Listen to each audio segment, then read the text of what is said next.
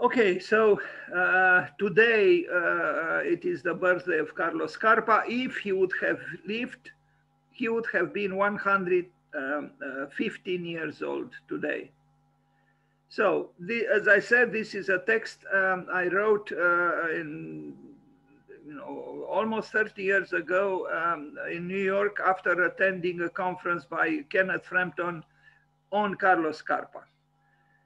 And I called it temporarily, but as someone said, nothing is as permanent as what is temporary, the detail which knows. And I'm still not quite sure that this title is the best, but I had no time to correct it, or I didn't make time to correct it. And there are a few other things in the text which do not receive my total positive assessment. So I ask for forgiveness.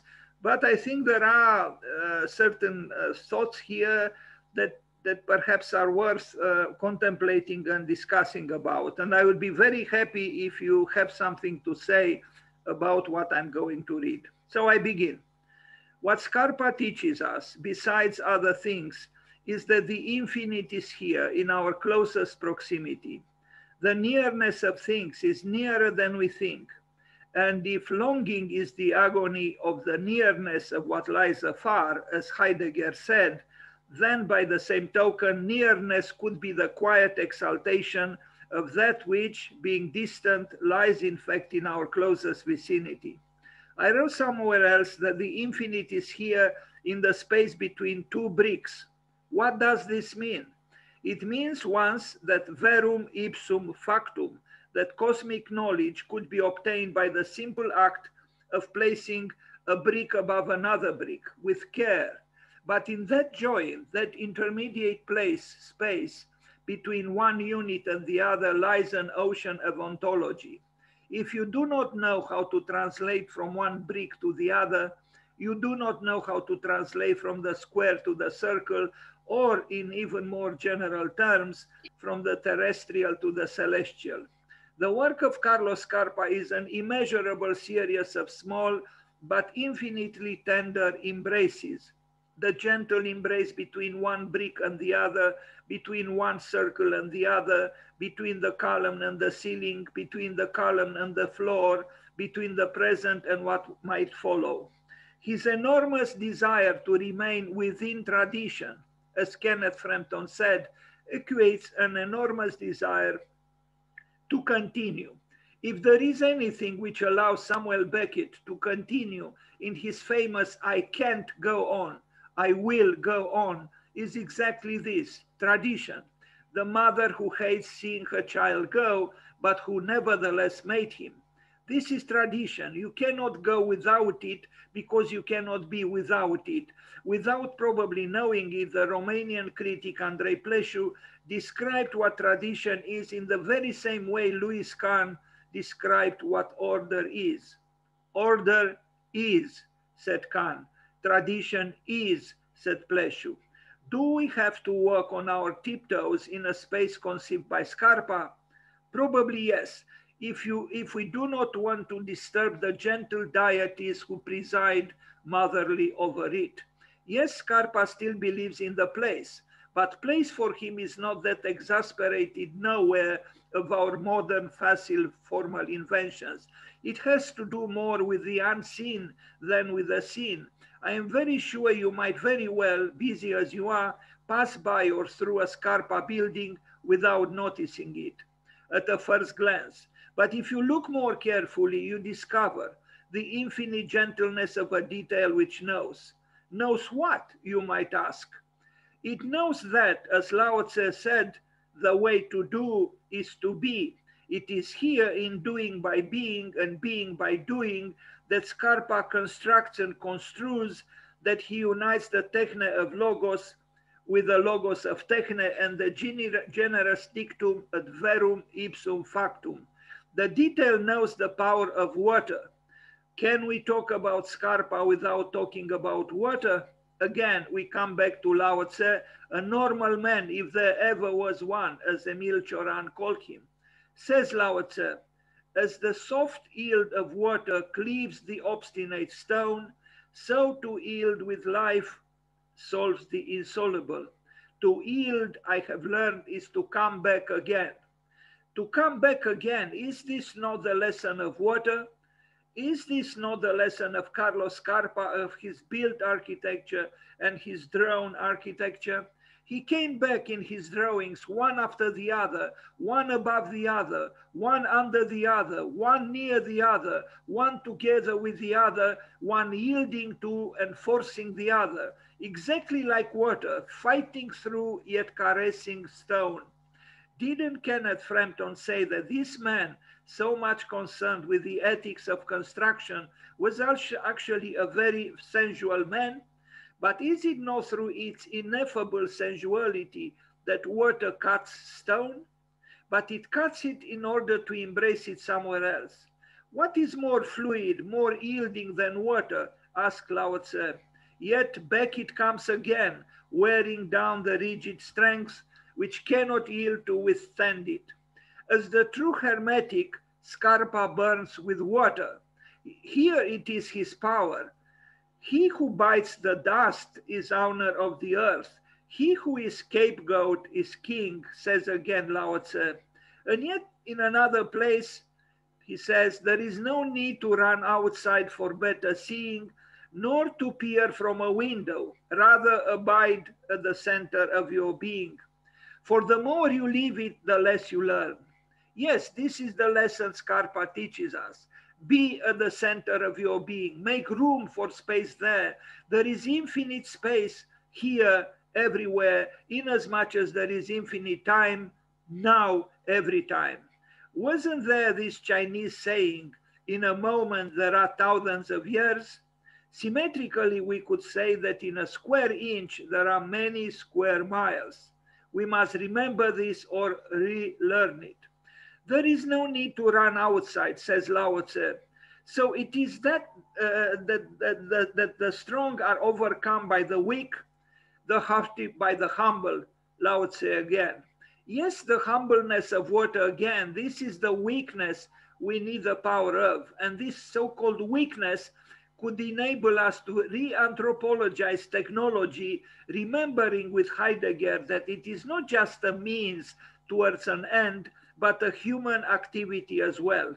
This is why, if it is true that today, as Bernard Tschumi wrote, the technology of construction is less relevant than the construction of technology, we should build in such a way that they would become equally relevant. This is what Scarpa teaches us. He is able, so to speak, to incorporate the hammer into the nail and the nail into the hammer. The hammering of the nail is equally relevant as the hammer and the nail themselves. This is what Lao Tzu said. The way to do is to be. You must be the hammer, the nail, and the one who uses them at once, including the one who thinks about them and draws them. Think about that column which suffers when it has become round from the squareness of its base. And think about that, the suffering of the same column when it reaches towards a heaviness which simply is not there. Could there be anything more tragic than a column which grows to support nothing? That is why Scarpa interrupts the nothingness of the hanged ceiling above the column. It honors it, it moves towards it with a heavy slab. He knows that the column longs for its heaviness, which is nothing more, nothing less than its raison d'etre. There is so much suffering today in a column.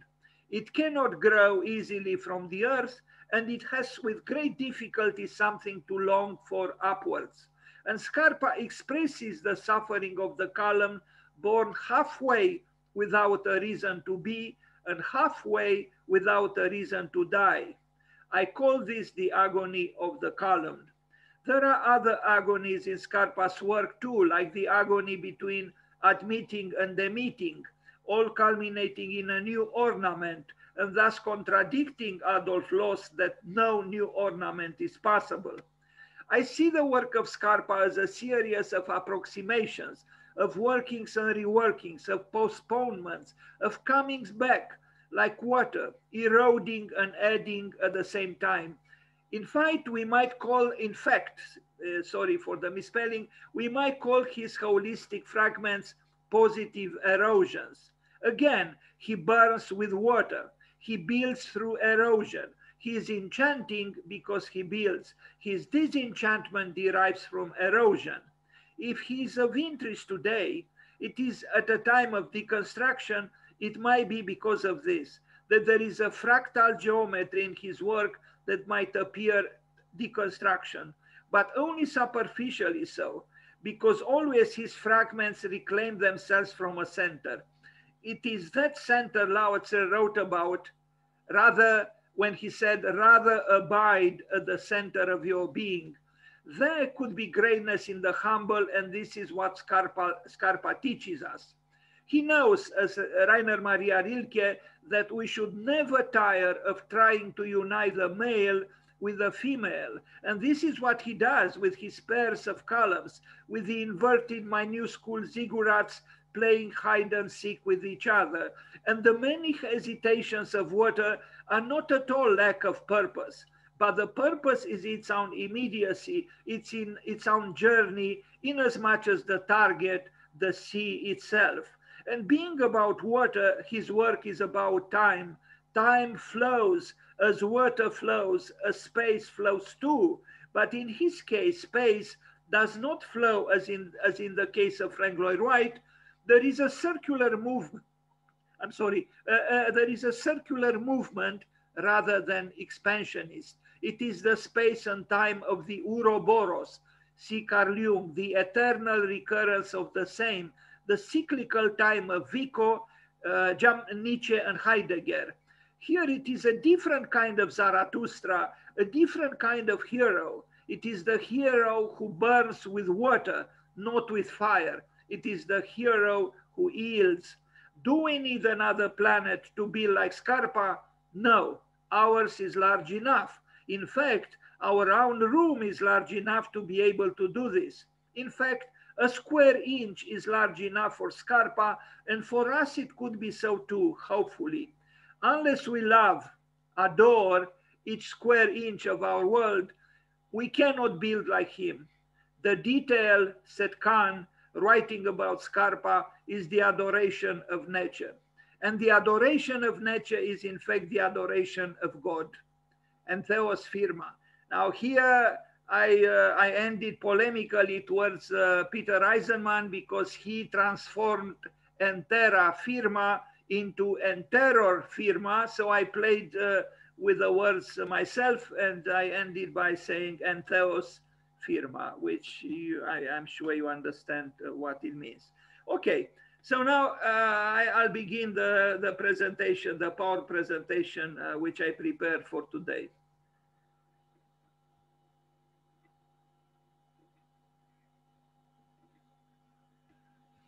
Carlo Scarpa, 1906-1978. These three words in Latin, which I mentioned in the text I just read, are inscribed on the entrance door to the campus of the architecture university in Venice, where he was a professor, but a professor of interior architecture and drawing and decoration, as I read. Because he was called a professor and not an architect, because he didn't have that document that I mentioned, so all his life he was considered a professor and not an architect, because he didn't have that paper, which was given to him after his death. So the Institute of Urbanism, I don't know exactly what those four letters, but it's the University of Architecture in Venice, and I understood it's the only university of architecture in Italy, is the one in Venice. And he designed the entrance into this, into the small campus, and in concrete, it is incised verum ipsum factum. In fact, you can see it here. Verum ipsum factum. The entrance is quite impressive. It is dramatic, it is simple, but it is a genuine Carlo Scarpa work. You know, you have, sophistication here, and technology is present, metal is present, but all in all, the feeling is of a architectural entity which is not dominated by the logos of Techne. So here it is, the interest into the campus. I call it campus. It is a campus, but it's not very large. And it couldn't be very large within the city of Venice, of course.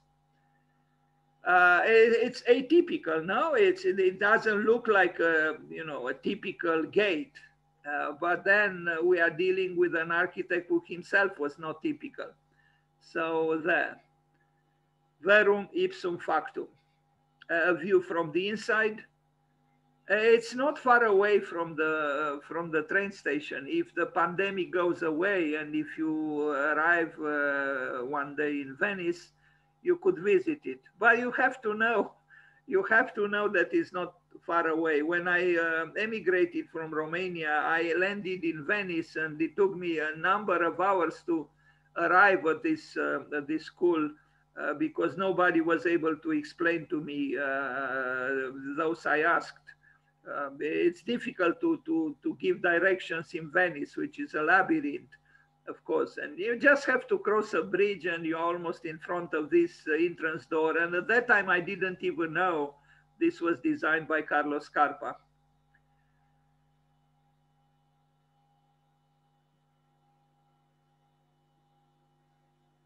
They had some important professors there, like Aldo Rossi, Tafuri, Francesco Dalco, and others.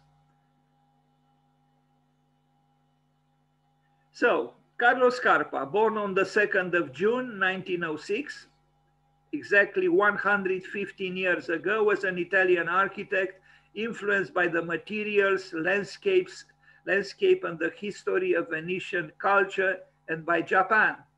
Scarpa translated his interest in history, regionalism, invention, and the techniques of the artist and craftsman into ingenious glass and furniture design. Unfortunately, in this presentation, I don't show glass and furniture design, but I'll show most of his buildings. Here is the man smoking. Not too many architects smoke today, but he was smoking at that time. And with an interesting profile, I would say. Here he was, working on a piece of glass with a craftsman as a young man. But you can tell even from this picture that he was an intense man, possessed in a way by his quest. And he seems to have a cigarette on his left hand here too, if I see properly. Working with a craftsman together is a luxury. Today we don't have such a luxury, and but in Italy, I think it was still possible, and maybe it still is. So this brilliant architect, as I said, was humiliated by bureaucracy. He was unable to sign his projects with his name because he didn't have the right to do so. And he was unable to teach architecture, although it's possible, although Italy had other brilliant architects, but he was one of the most brilliant, if not the most brilliant. And, he had to associate himself with another architect who would sign the papers which he didn't have the legal right to sign. Unfortunately, just like other architects, at times towards the end of his life, he had, in my opinion, that strange taste for choosing the glasses for his eyes. And you are going to see, in fact, it's here, but you can't see it very well.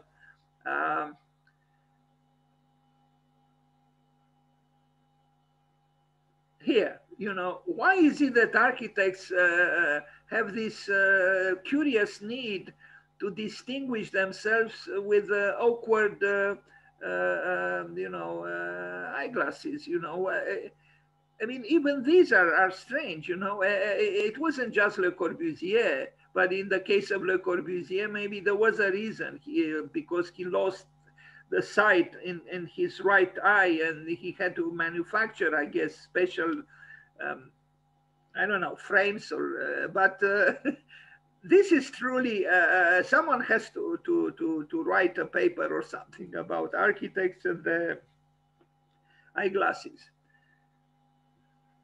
Here he is in Japan, dressed like a Japanese man, and he seems to be at home here. The picture was taken in Japan, but the man seemed to be, you know, born in Japan. Yes, the eternally seductive and impressive Japan. Some drawings.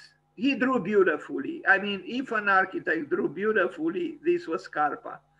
He was not the only one, of course, but truly, if we look carefully at his drawings, we understand that he was a very sensitive man and with a very particular and almost peculiar attention to detail, to the most minute little thing. Um,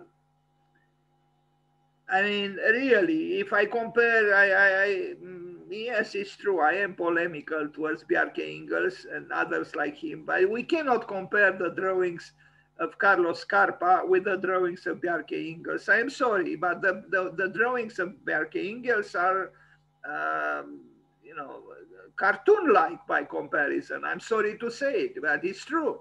Here we are dealing with a different kind of sensibility. You know, this man didn't draw cartoons.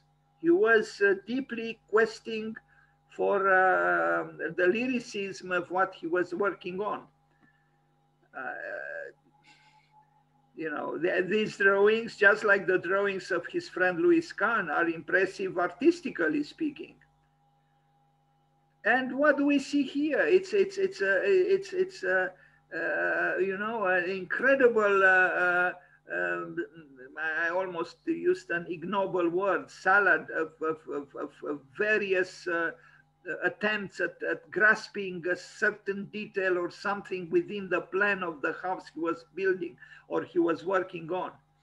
Very interesting drawings. And I understood this man had a religious, mystical reverence for pencils.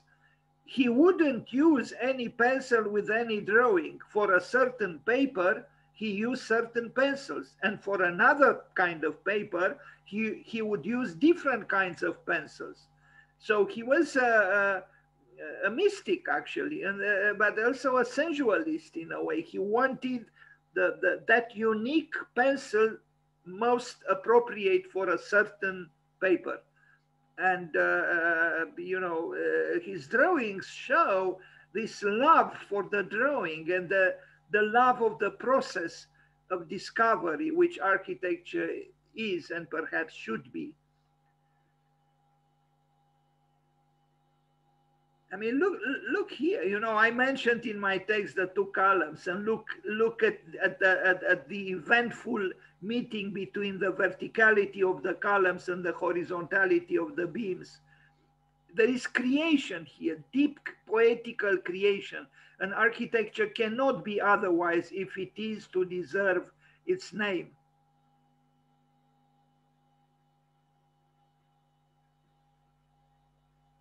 This is, I think, upside down, but that's how I found it. We also see a man with maybe with a certain amount of angst in him.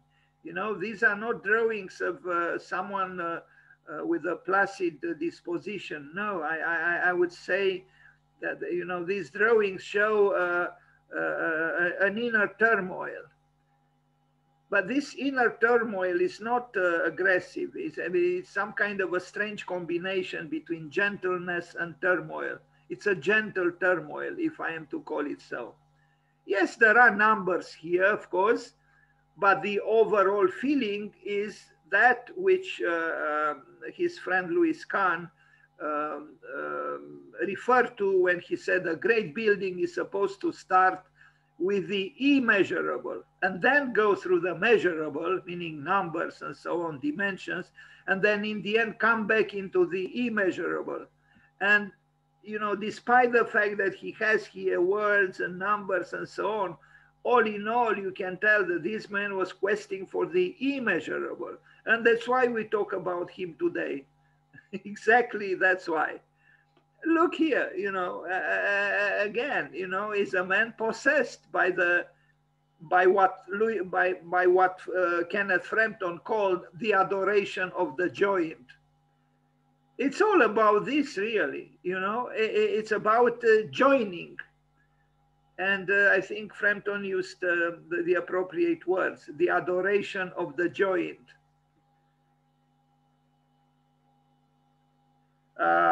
Vincent Scully, the important historian and theoretician of architecture, who was also a friend of Kahn, they both taught at Yale University. When he wrote about Louis Kahn, he had a motto for his article that I read that was written by a British writer, Forster, and there were just two words: only connect. Well, these two words say it all. It's the adoration of the joint. But the words adoration of the joint belong to Frampton. The words only connect were used by Vincent Scully to describe the very same thing. This is in a way the purpose of art. And I include architecture here too, to connect, to join. The opposites, yes, fire with water, the earth with the sky, the male with the female, nature and culture, and so on. There are many pairs of opposites. Beautiful drawings. We saw this one already. I mean, you know, this drawing was supposed to be, right, a technical drawing. It looks like it, but he humanized it. He made it a plastic event in a way, because he brought beauty in.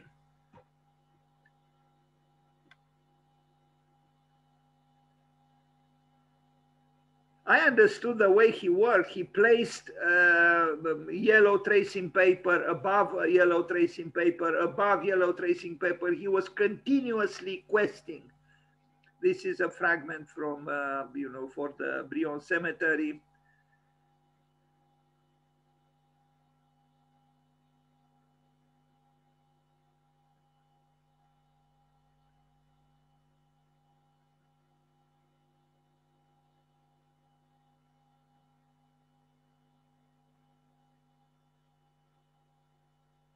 I remember I discovered Carlo Scarpa many years ago looking through a magazine, L'Architecture d'aujourd'hui, where I saw these amazing drawings, you know, so precise and at the same time so free and mysterious. Truly, the drawings of Carlo Scarpa are events in themselves. They are never dry.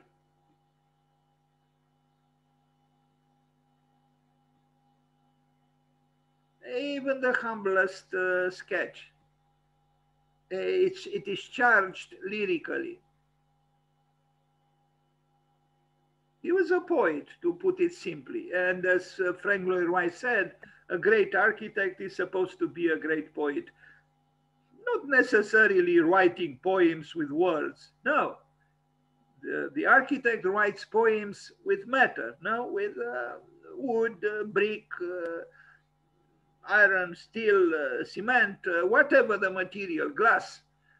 But in essence, is about being a poet. In other words, aspiring, longing for the immeasurable. Now we start the trip through his architecture with some of his lesser known works, his residences, meaning houses.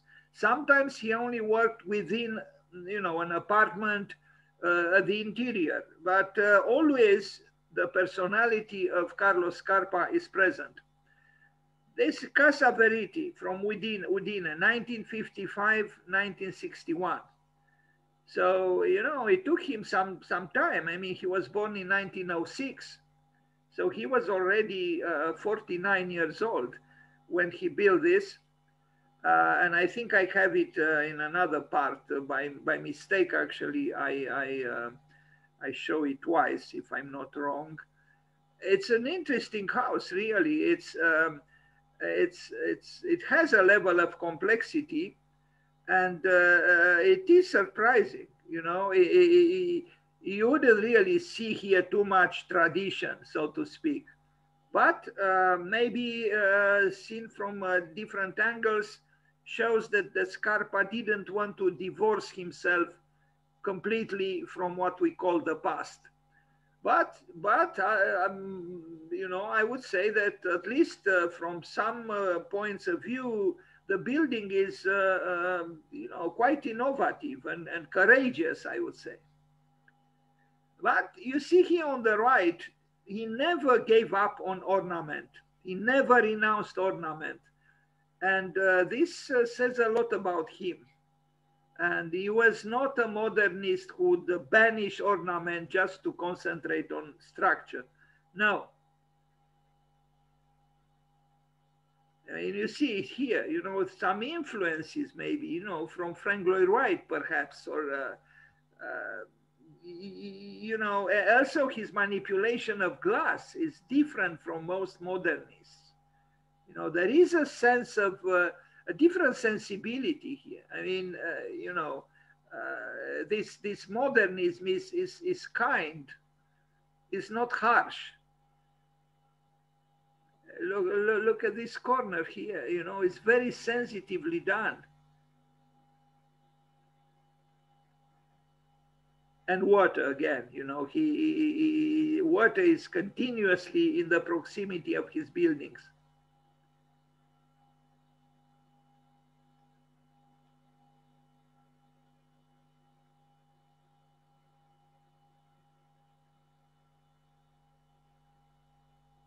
I imagine in his collaborations with those architects who signed the projects, he was the creative force. But sometimes it's a little bit difficult to know what was the actual role of the other architect. Very often his works appear, you know, with a few names, at least one other name. Villa Zopas, 1957 in Treviso. For this one, I couldn't find pictures. I only found this drawing. And we saw a yellow tracing paper sketch, a sketch done on a yellow tracing paper with these, you know, cylinders. Previously, I don't have, maybe it was not built. I couldn't find pictures, photographs of this building. Casa Veriti, which we already saw, but here we see the plan and a few other images. This plan was not drawn by him or his associate, was drawn later, maybe by some student, or, you know, I mean, his work is, of course, the subject of research in many schools of architecture and by many people. Although he has the status of, you know, somehow underappreciated architect. I met these words in some articles. I think he is known, and he was definitely a force in the architecture of the world at that time. But because of his, you know, even the nature of his work, he's a little bit difficult in a way, you know, because it's not easy to grasp, you know, unless you have you know, a certain disposition, especially emotionally, to vibrate to his work.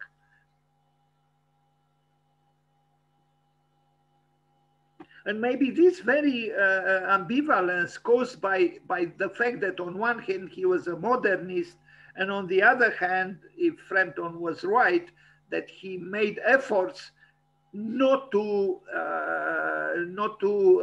banish tradition, and from this very fact derive certain complexities and difficulties.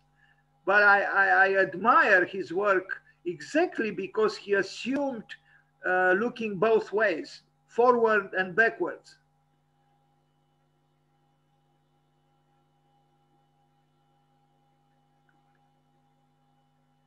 And I also think the fact that he was teaching interior architecture and drawing and what is called decoration, his work is imbued with a sense of interiority, even when he works, of course, outside.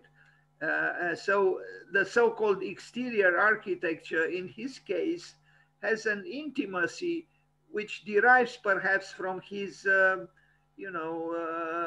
his teaching. He brought to the what might be called perhaps not quite appropriately exterior architecture, as in opposition to interior architecture. He brought something of the kindness, the interiority, the warmth, the gentleness of the interior outside, and I think this is a quality. I mean, look at this, this. Is this modern? It is, but there is a but. Look at this corner. Look at the frames of the windows. I mean, in my opinion, it's beautiful what he did here. He didn't use the dogma of modernism, the one advocated, for example, by Le Corbusier in Villa Savoye. No, this is an architecture which is less harshly disposed towards what preceded him. A good building, a very good building.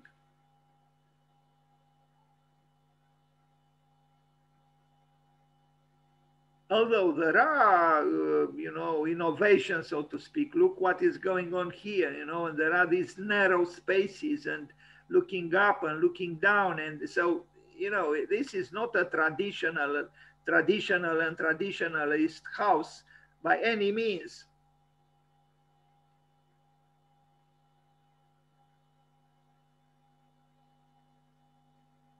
Now, another house, Casa Balboni in Venezia, in Venice, 1964-1974. So it took 10 years to build.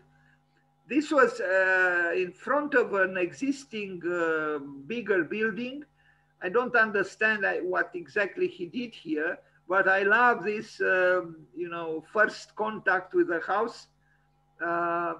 It's maybe in I don't know, in a courtyard, or is it rather hidden? And I imagine because it's a large apartment that goes deep into the building behind.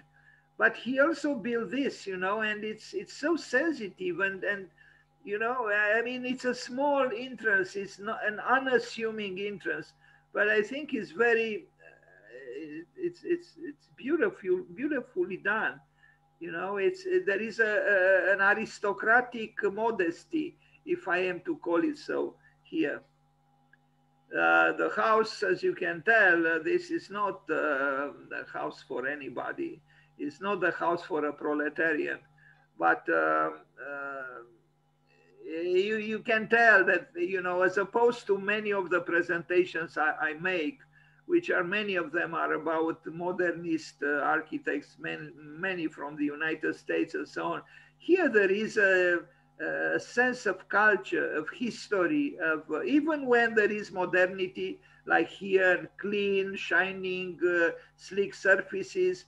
There is something here, subtleness, which has to do with the subtleness of Venice. He was born in Venice. Then he moved to Vicenza with his family. His mother died when he was 13. Then with his brother and his father, they returned to Venice. So there, this was a man, a sensitive young man who was immersed in the aristocratic, sophisticated spirit of Venice. And, it shows even in these, I would say, more explicitly modernistic interiors.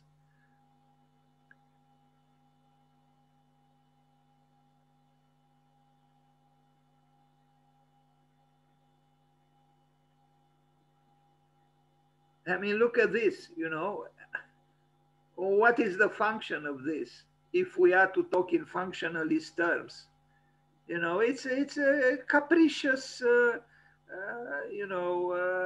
fragment of the house. But I would say that in the capriciousness of what we see lies beauty. Not everything needs to be explained rationally or in terms of banal functionalism. No, there is culture here. There is, the beauty of the passage of time. Look at the furniture. Look at everything. You know, yes, the kitchen is a modernistic kitchen. Maybe the floor is a little bit trying to say, something a little bit different, but it was probably, I don't know if this is what he did. It's possible in time this was modified because people are obsessed by kitchen. But look here, this is a genuine, Carlo Scarpa. I mean, I can write a poem just by looking at this detail here. And you see the beauty, the adoration of the joint.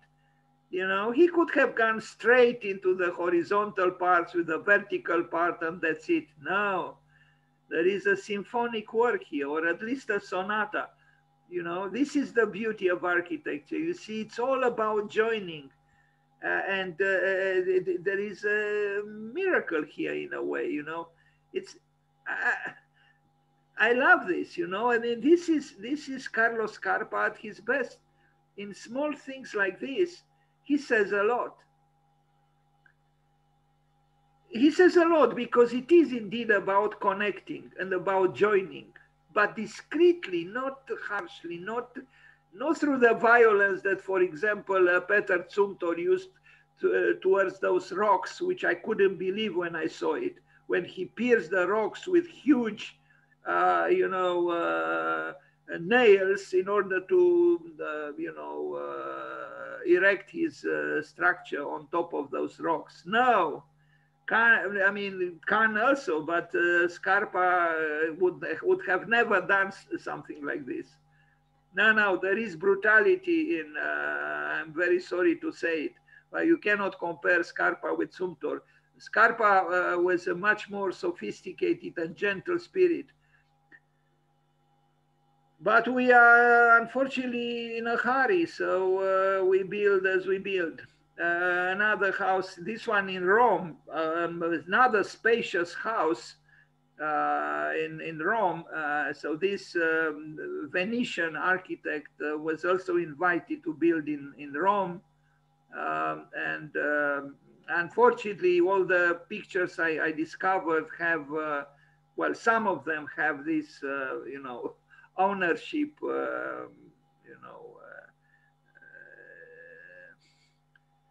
stamp, or how to call it. Anyway, and look, art, I mean, talking about joining, right? Talking about connecting. Here they are. I mean, he probably didn't even choose this artwork to be in the garden of this house. The choice probably belonged to the owner of the house. But in essence, his architecture is about this joining, it's about love. Let's not avoid the word any longer. It's about love. Yes, the love between a column and the beam. Here, the love between two human beings. And it's a beautiful sculpture. And, if this doesn't inspire us, I don't know what could. And look at this stair, there are just a few steps, but it's an event architecturally. It's not it's not indifferently done. Like, again, I feel like being polemical against poor Peter Zumthor, but the entrance into that chapel that is so celebrated is so banal compared to this entrance into this building, and it might not even be the main entrance, but this is architecturally sensitive. It's complex. It is simple, but it is also complex. You can tell it was designed with sensitivity.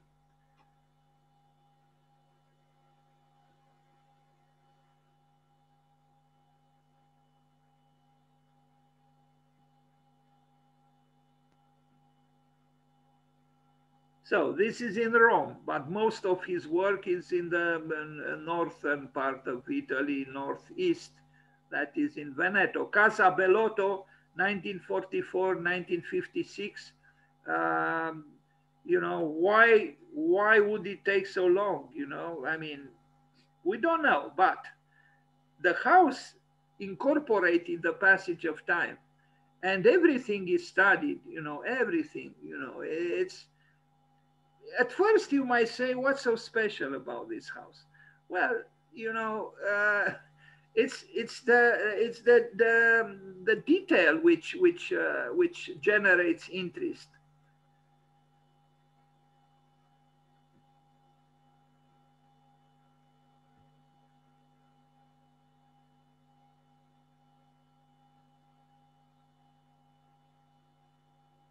I would call Carlo Scarpa now as the Bonnard of architecture, the great French painter who was an intimist, a beautiful, beautiful painter. There are very few architects like this, really, because the truth is, on much of modern architecture, the interior is, well, a lot of it is done by decorators, interior designers, interior architects, and but I think a good architect who is concerned about the wholeness of his or her building does both. And in the case of Scarpa, even more so, the interior is very, very important. In fact, here he did just the interior. Unfortunately, I couldn't find pictures with his house, Casa Carlo Scarpa. So for the moment, we have to just know that he built a house for himself, but I couldn't find it. That another one which I also think I couldn't find. Well, no, this one I did find. And this one is interesting because it's so, in a way, puzzling. You know, it's a building which, you know, it's proclaiming a difficult status. You look at the building on the right, and you look at this building, and you say, so what's so special about this building? But it has certain inventions, you know, like this corner here, or the oblongs here, or the way you know, the canopy of the roof is supported, you know, a little bit asymmetrically, and so there are small inventions. You know, who do something like this? You know, I mean, really, what modern architect would do something like this? And they can be used. They act as oblongs, but they also act ornamentally.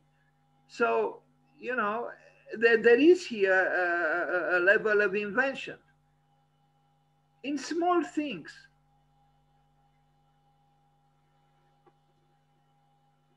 And behind, you know, here you have other surprises. Look at this.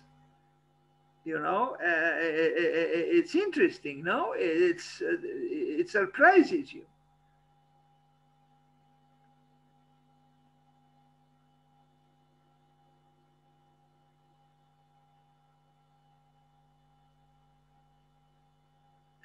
Look also this corner here. You know, so he was very, very careful about many, many little things.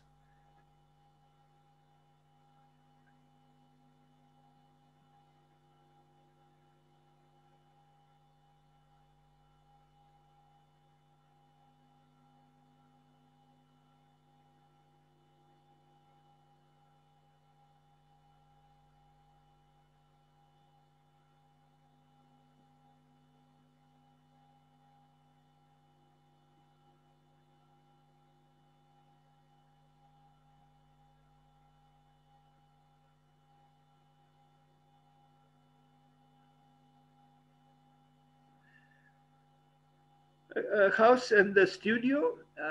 Here again, it's this feeling of you know, he didn't just design the interior of a house. I think he was not demagogically interested in creating an interior which was a home.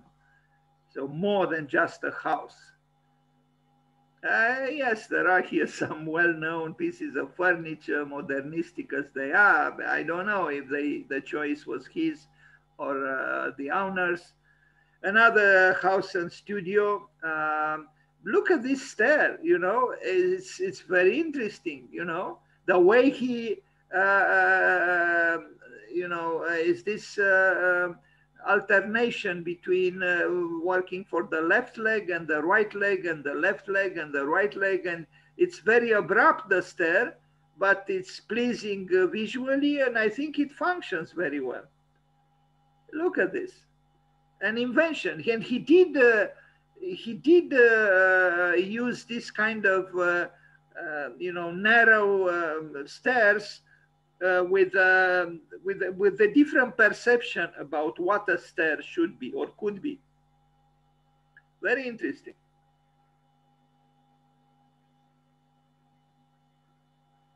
I think this is the house of a lawyer, and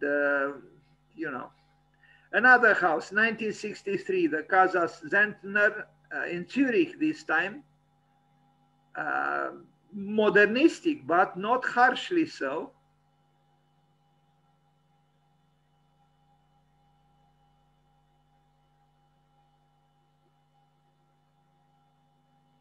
So there is cubism here, it's true, but it's not a harsh cubism. It's an approximation of cubism. Again, perhaps because of his attempt to connect with what preceded him, that is, with tradition or history, or the previousness of the context in which he built.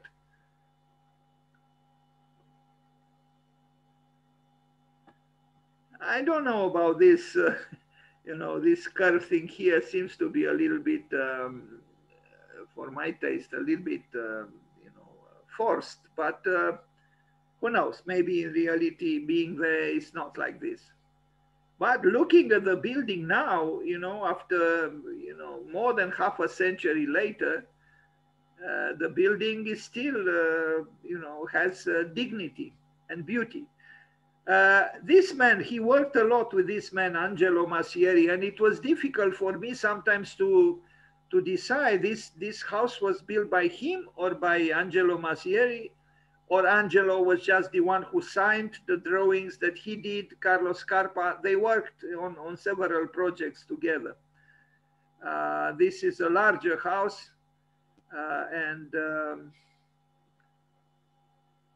you see, he is also not afraid to keep old walls alive, and he's trying to negotiate with the history of the place. Casa Giacomuzzi, again, the same kind of architecture, which is not dogmatic, which values fragments and has cubistic elements, but lyrically disposed. Look at this stair.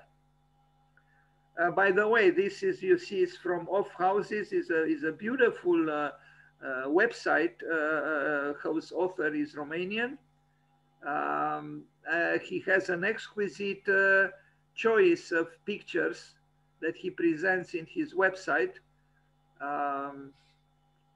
It's called offhouses.com. And I love this stair. It's a creation in itself.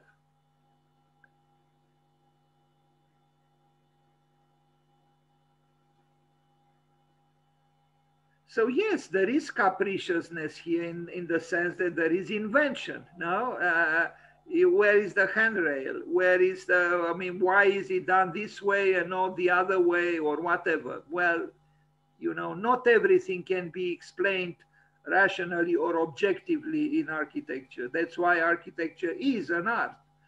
You wouldn't ask a painter, why did you use the red here and green there and why this shape? And, let the artist decide, let the architect decide.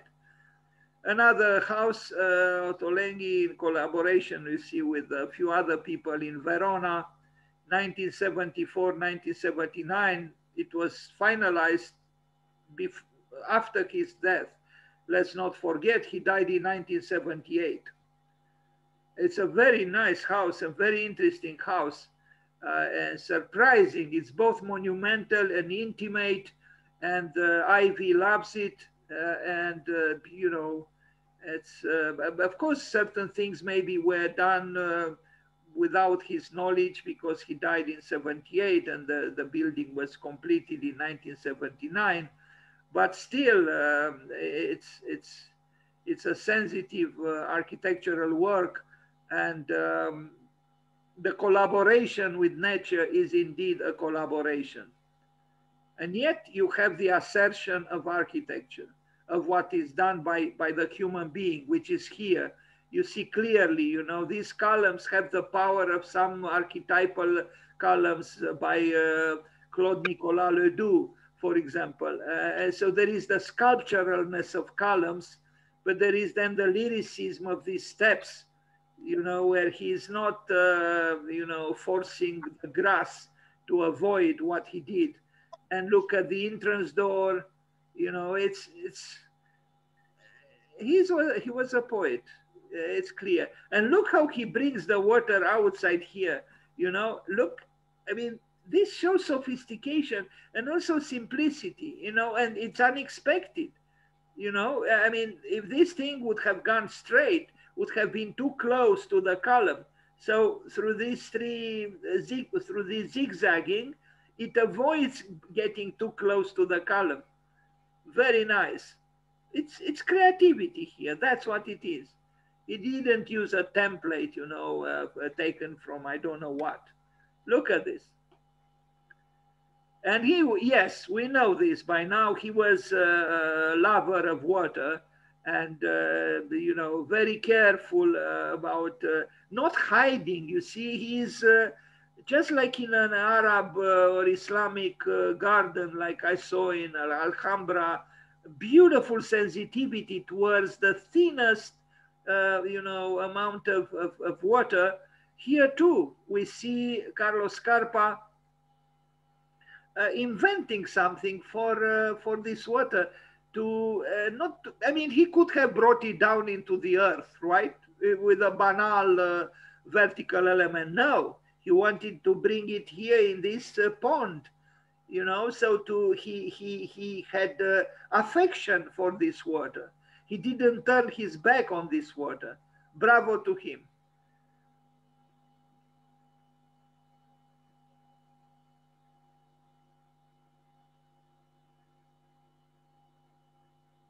Now, I don't know if this interior truly, fully belongs to him, and you know, things change in time, especially the interior. Plus, you saw the building was finalized after he died, but something of Carlos Scarpa is indeed here.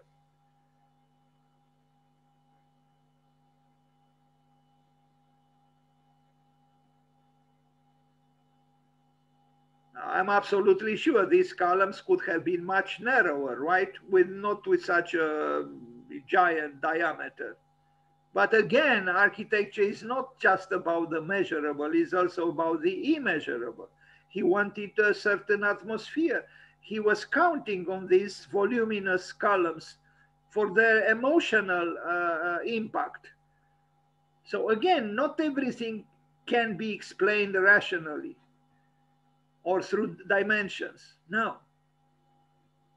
Architecture is an emotional art. It is supposed to employ emotions. If it doesn't, it remains a building, and the building is not yet architecture.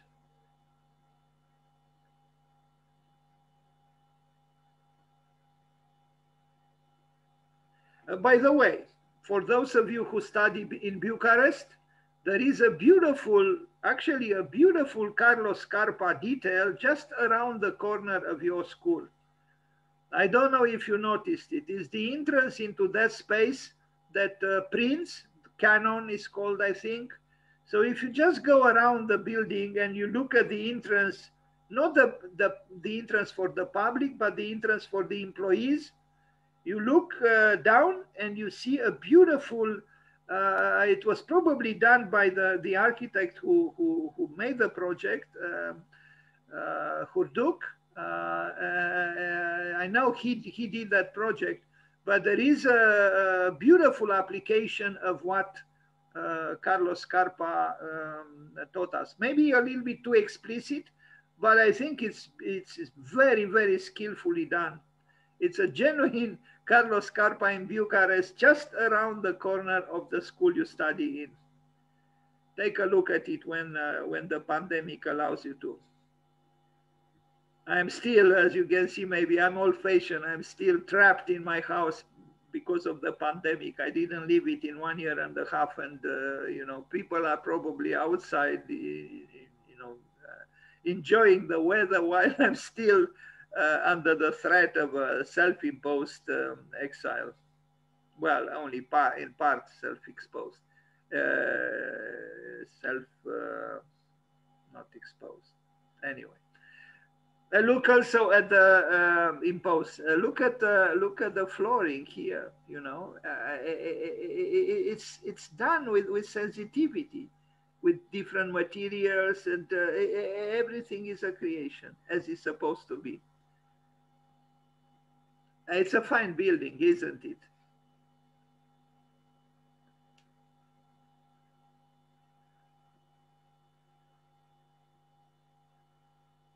Now, sometimes I joke, I tell the students, if the elevation of your building, especially the main elevation, doesn't come out well, no problem.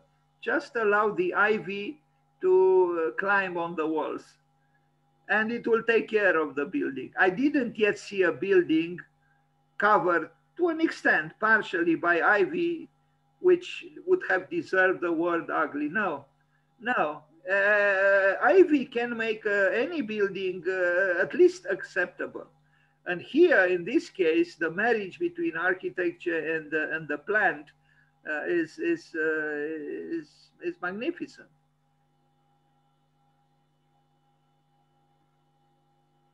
I mean, really, what is the true significance of, you know, I mean, you can do a good building where you count on the participation of vegetation in a creative way, an unplanned way, and, you know, the result could be very, very pleasant, like here. Well, the landscape here also is beautiful. Now, Casa Borgo in Vicenza. Beautiful Vicenza. This is an apartment building which I visited with students from Bucharest. Unfortunately, I didn't include my own pictures here, but you can still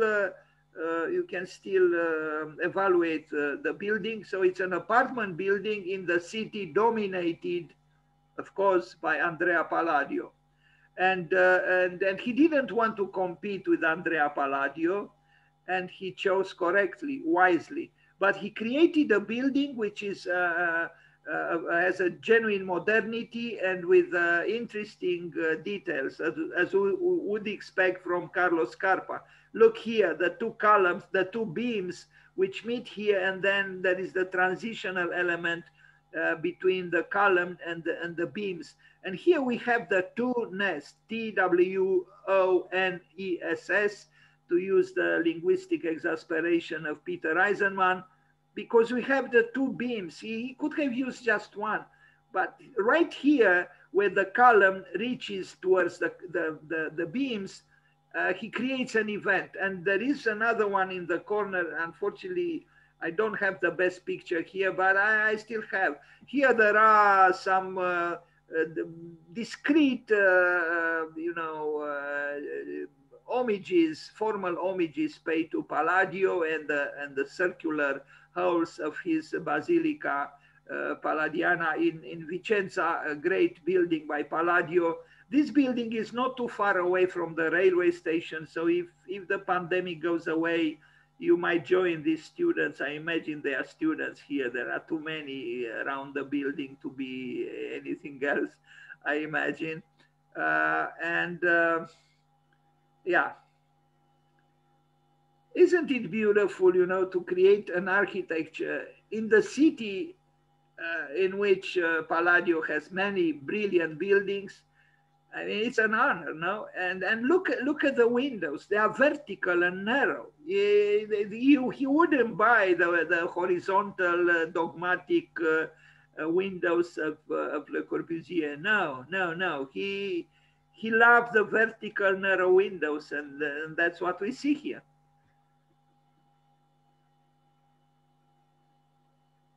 Yes, he is a master of this, truly. I mean, even here is really about joining. It's about two entities coming together. You know, you have a column and the beam. You have a column and the beam. And then there are like two couples, you know, coming together and creating this. Very nice.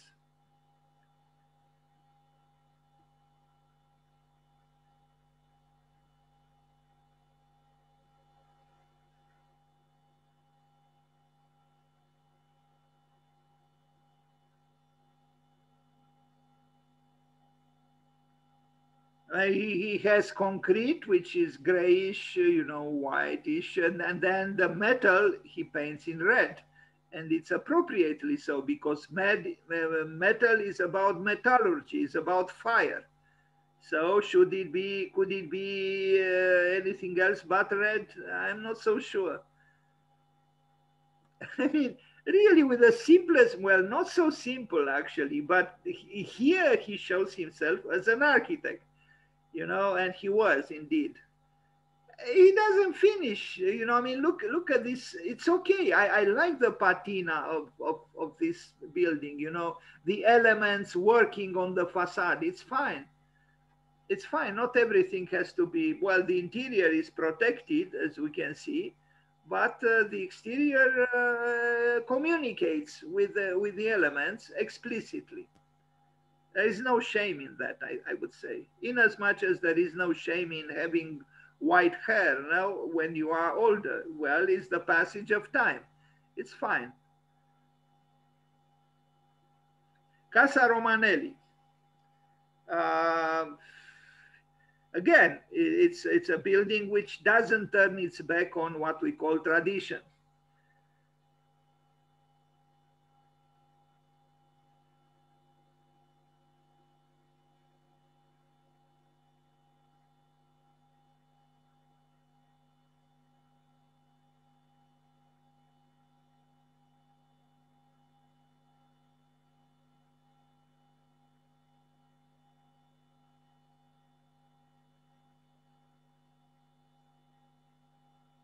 Water again in the proximity of the building.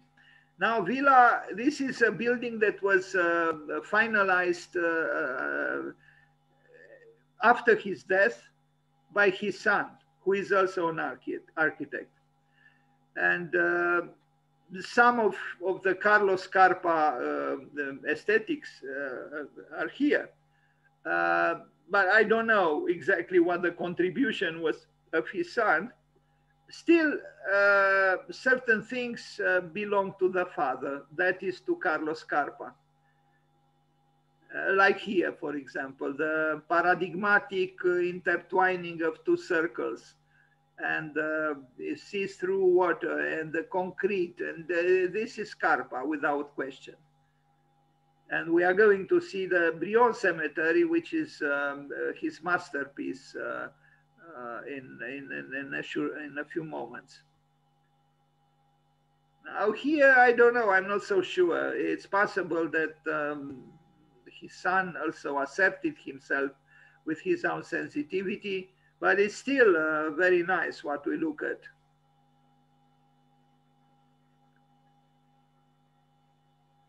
This is a sophisticated architecture, you know, it's an aristocratic architecture, if I can call it so, in the genuine sense of the word.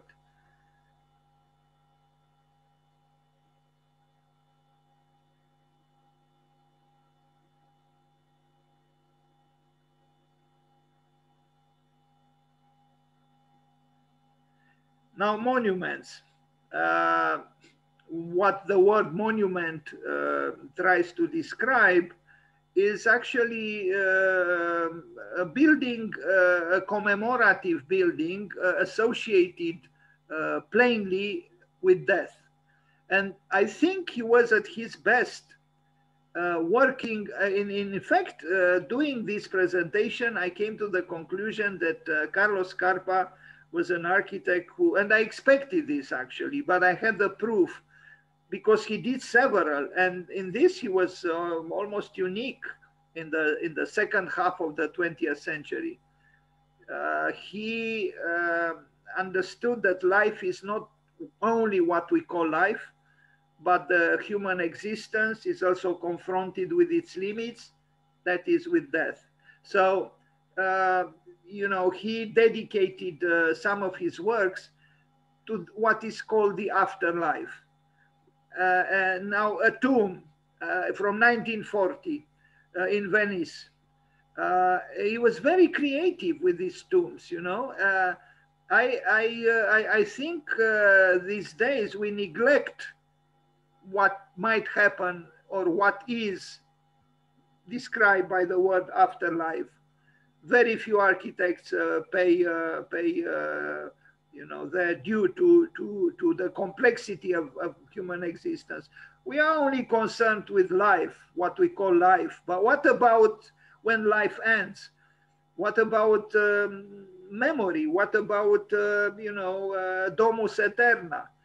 In the case of Carlo Scarpa, we see a clear, because there are 5, 6, 7 projects that were built exactly for this, what is called domus aeterna, the eternal home, a tomb, but it's done creatively. You know, I mean, if we look at this, what do we get? We get the message that the architect felt that life is indeed transitory, it's fragile, and we are all confronted with this fragility and better express it. And that's what he does here. It's a distorted cube, hollowed inside, and you know, its dimensions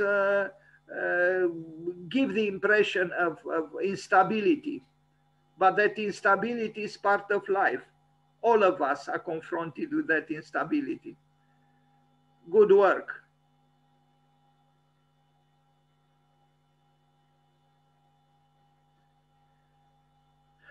This is, I don't know very well the story, but it's commemorating, you know, fallen, you know, soldiers probably. It's a sculpture. He only did a pedestal, Carlo Scarpa.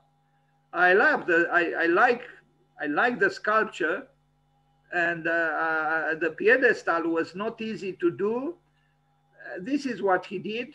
By the way of pedestals, maybe it's worth mentioning that Constantin Brâncuș paid a lot of attention to pedestals, because a pedestal is something that makes the transition from the slab, from the floor, or whatever it sits on, to the sculpture itself. So it is not easy to do something like this, because it cannot compete with the sculpture. Its role is only to sustain, to support the sculpture. And so it's in between the surface the sculpture sits on and the sculpture itself. It's a difficult thing to do, but a challenging one, but it's important to do it properly. This is what Scarpa did. In other words, here he only did this part to sustain, support the sculpture. Another tomb, 1960, this one horizontal, but you see elements of what I call instability here too. You know, there is, it's done with a certain sensitivity that most tombs do not have. And everything is chosen, you know, aesthetically in a certain way, like the kind of the font, the lettering, and so on. Even here, I wonder, was this done intentionally? Perhaps, you know, it was not done perfectly, but this bite of the concrete makes you reflect. because such biting takes place continuously in our lives, sooner or later. And this collects, I imagine, rainwater. And you know, these are important things. You know, it's a surface 1 meter by 2 meters, but he makes you think. He makes you stop. You know, and this is what architecture is supposed to do.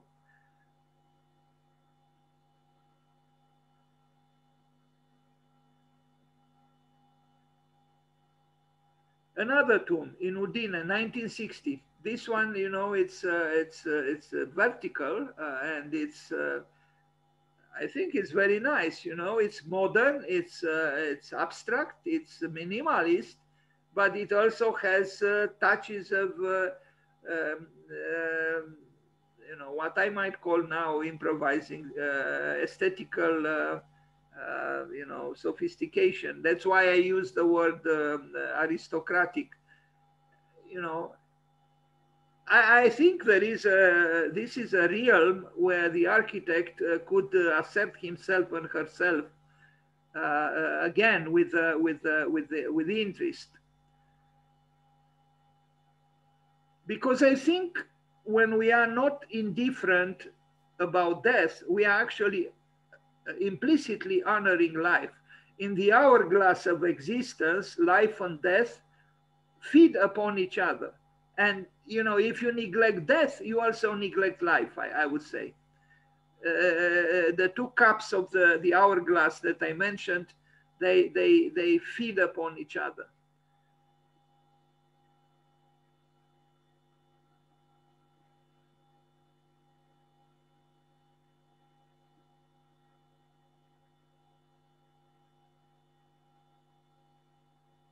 Another tomb in Udine. This one more architectural, so to speak. It's a room, no, an open air room, but done creatively, you know, and rich.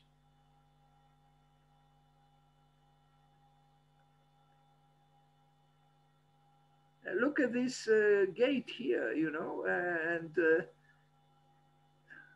yes, I mean, how are we to bring spirituality back to architecture if we neglect the afterlife? It's not easy. It's probably impossible.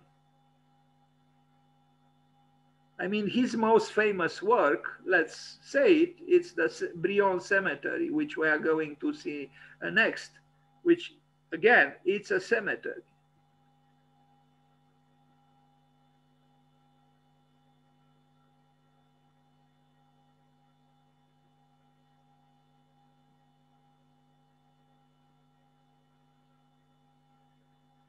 Another tomb in Venice, a little bit different. You see, he was not trapped by a single way of doing things. Like this is very different from the previous one.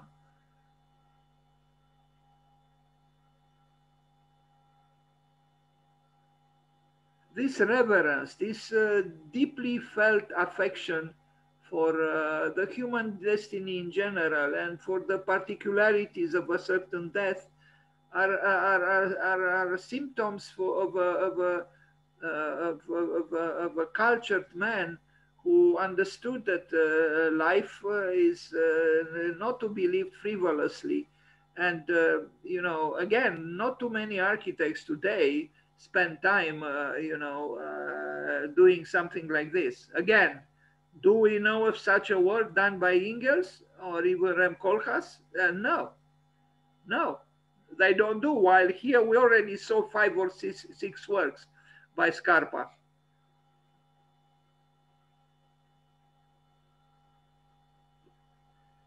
Now, this is another contribution for the sculptor Augusto Mürer in Venice, and is right in front of where the Venice Biennial takes place. It's a good work by Scarpa, and I would say especially by the sculptor. It's again a commemorative work for fallen heroes. And look at this. So what Scarpa did, he just contributed with this geometrical arrangement of freely placed cubes, and the sculptor did this. So, you know, they both tell the same stories in a way. You know, is the fragmentation that you know, death brings upon us, and then we see the fallen human being. And so it's the artist and the architect working together. And if you visit the Venice Biennial, and in fact this year there will be I mean, there is an architectural biennial active. This is right in front of the entrance of the Giardini section of the biennial.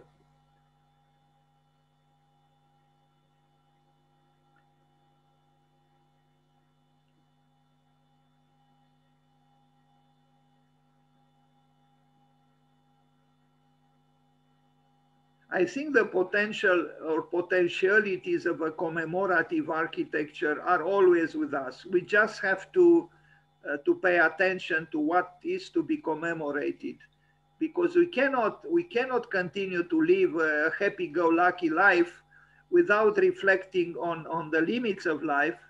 And you know, now you know, as we were affected by this pandemic, maybe even more so than at some other times. It's a great picture, you know. I mean, we have geometry which is supposed to assure us that everything is right, but this geometry is, you know, fragmented, and you know, there is a level of dispersion here, and the sculptor very, you know, emotionally shows the, you know, the fatality of death. Now we arrive at perhaps his best known work, and maybe justifiably so, because it is a masterpiece, if we are to use this word. It was built 4 years. During 4 years, he died in 1978 in November. And as I said, he is buried here in a vertical position somewhere. This is the part of the plan. It's a private cemetery, you know, for a family. But everything here is a creation, everything. And everything is not a déjà vu. Everything is unique.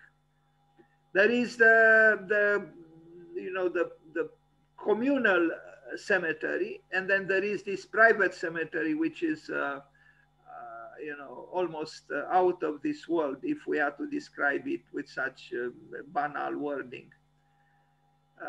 You most surely know it. It was published, and it is published, but it is one of the most important architectural works of the second half of the 20th century. And one can spend here time and reflect and meditate and write and think and draw, and you know, it's a lyrical work, and it's a philosophical work. I mentioned in my text, you know, the positive erosions. You see, this is eroding the corner of the building. But I called it a positive erosion because, yes, it is an erosion, but it is a controlled erosion by the architect. And it's almost like the presence of absence. Something was taken away from here, but what was taken away from here is actually contributing to the fullness of the work. And you can see this hide and seek playing with these ziggurats that I mentioned in my text. You know, everywhere there is this, there are these inversions, these small steps, these architectural fragments that have a meaning. You know, they are about the process we call life, about ascending or descending. They are about movement, about becoming. And again, there are very interesting things here happening. This man was also a great architect of hinges. You know, I mean, I think he understood the mechanisms which are usually hidden, of you know, that make a door move or a window move. Um, but it's clear that he didn't reject ornament. After all, these are ornamental. They don't have a prosaic function. No, it's an emotional function, an artistic function. It's a great work. I had been here twice or three times, and the first time I met two young architects from Australia. They came all the way from Australia in order to see the Brion Cemetery. I mean, what could be a better homage to one's work than to have two Australians come from so far away just to see that work, this work?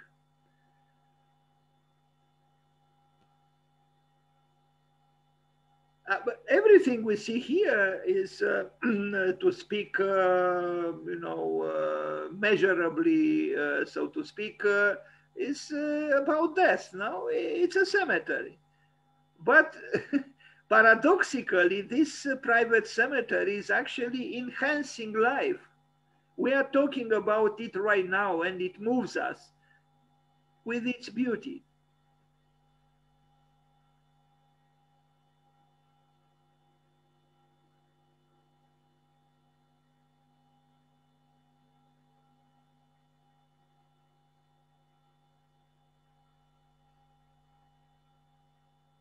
You know, the bite of time or the bite of elements becomes ornamental. No, these are ornamental erosions,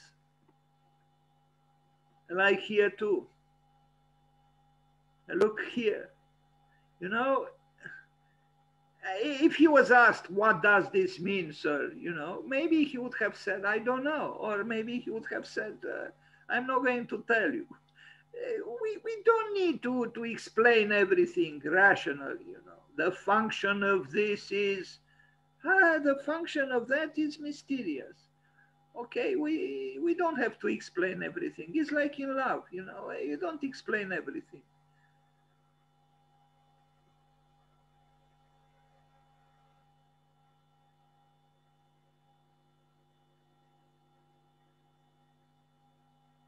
I imagine, I mean, looking at this picture and what's, because the architecture also goes underneath the level of the water. You know, there is also architecture present here under the water. And, you know, it makes me think that somehow the great Russian film director, Andrei Tarkovsky, would have loved this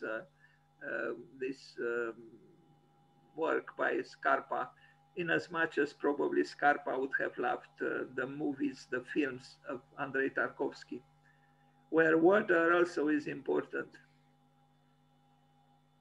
And if my text I read at first didn't intrigue you or made you desire to read Lao Tzu or Lao Tse, his name is written TZU or TZE. Maybe there are other ways of translating his name. Please read the Tao. It's a very small little book. It has only 80 sayings. It was difficult to translate because it's very, very poetical, but it's a thin little book. But there is so much wisdom there. It is unbelievable. And it talks about the power of water, the power of what is weak, what appears to be weak. Because he said clearly, and I mentioned this in the text, water compared to the rock appears to be very fragile and weak. But the truth is, water in time erodes the rock. And he gives other examples of the power of what is weak, like the blade of grass. He says, when the thunderbolt strikes, the oak succumbs, dies, but the blade of grass subsists. So there is power in what appears to be weak. If we can learn about the power of what is fragile, we become wiser, I think.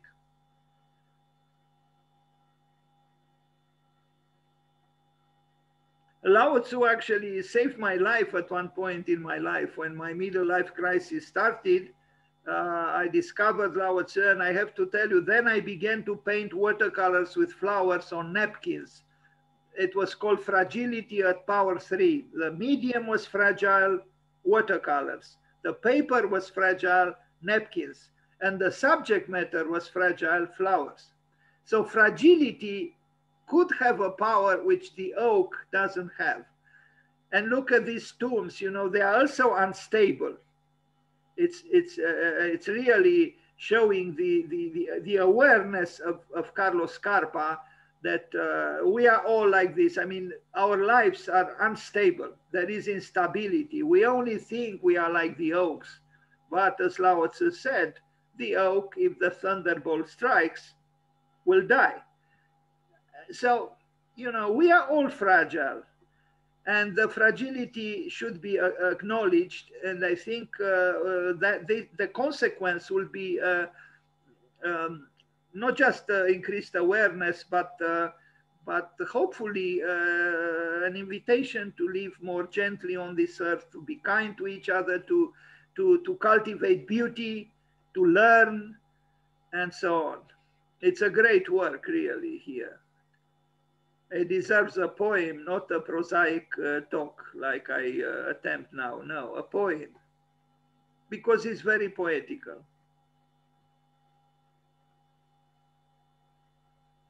Although the pragmatist would say, this is nonsense, you know, total nonsense, a waste of resources.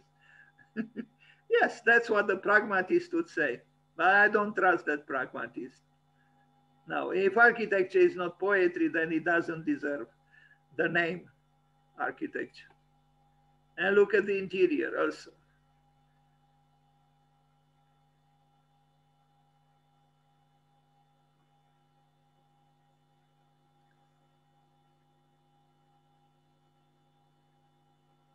It's about eternity, no? But it's also about transitoriness. I said this before and I will say it again. Charles Baudelaire, the great French poet, and there are 200 years since his birth this year, said that art has two halves. One half is about what is transitory, circumstantial, ephemeral. Please be kind and turn off the microphone. Thank you. And the other half is about the permanent, the eternal, the immutable. And here we see the same things. This is a fragile architecture about eternity in a way. And, you know, everything approximates this kind of reading, you know, or interpretation. You know, there is movement here, there is instability, but there is also the stability that the beauty brings in, you know, it's both fragile and concerned with the eternal, because it is about domus eterna, is the house of the afterlife here. This image is taken from the communal cemetery with the entrance into the private one. Now, this is another commemorative work. It's just a vertical architectural element that he erected for, I don't know what the commemoration was about. It's this thing that he built. And you'll see some very recent pictures, because you'll see people with masks, you know, taking care of this. You see here, someone is cleaning up this, you know, this commemorative work of Carlo Scarpa. And here they are with the social distancing and with the masks. You know, some people still think this pandemic is a joke, that it doesn't exist. I just don't believe it, you know, when 3.5 million people died, and there are still people who think the nurses and the doctors in hospitals are playing a game by wearing a mask 24 hours a day, just like these people, right? Anyway. And the drawing, I don't know, I don't think this was done by Carlo Scarpa, but they try to restore or to clean up his work. And here we see this person, and it really moves me, you know, because maybe the pandemic made people, you know, even more sensitive towards what actually death is, because we are all confronted with the ephemerality of life. And so yes, in Bologna, they found resources and time to take care of this work by Carlo Scarpa at the time of the pandemic. Very nice. Another tomb, 1976, 1978. It was finalized in 1981, so 3 years after he died. Well, I like to imagine that it was done in accordance with his drawings. But you already saw he did a number of works that essentially dealt with death.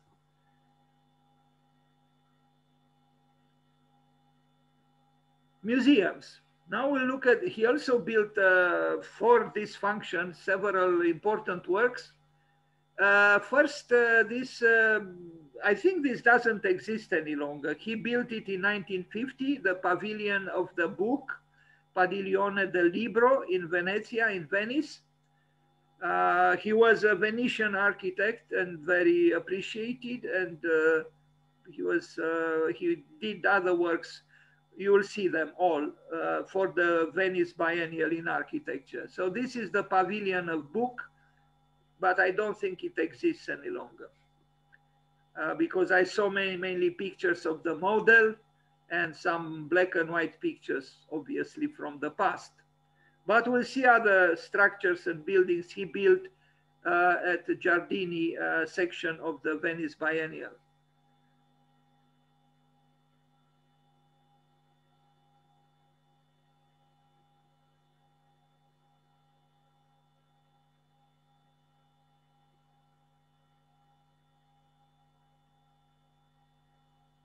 Now, he also did, I guess, is the place where you buy tickets from, although I bought tickets from, but I saw something different. Maybe, I don't know where this is. I never saw it, but he built it in 1952, and I think it's still functioning.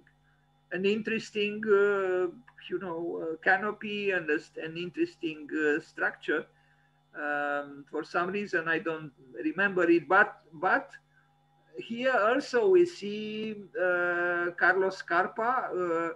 We see how he divides this thing. Why did he cut this ending in this way? It's the same Carlo Scarpa who saw both the flux and reflux of life, saw the dualities of life, and that's what I see here as well. Interesting little piece. And I keep saying this, he understood that a column, when it reaches towards the floor or here, you know, the earth, there is a transitional element, a third element, which is here, and the same at the top. You see, he is different. It is different. I mean, just this column, this, you know, he could have done it in a very utilitarian way. No, it's done with a lot of care and sophistication. Lyricism even, you know, it's an event in itself, a modest event, but an event nevertheless. And it's just a place you buy tickets from, right? But as opposed to this, which is not architecture on the right, this is architecture. In fact, we see here what is architecture and what isn't. That's the difference between a mere building and something that transcends being a mere building and becoming architecture.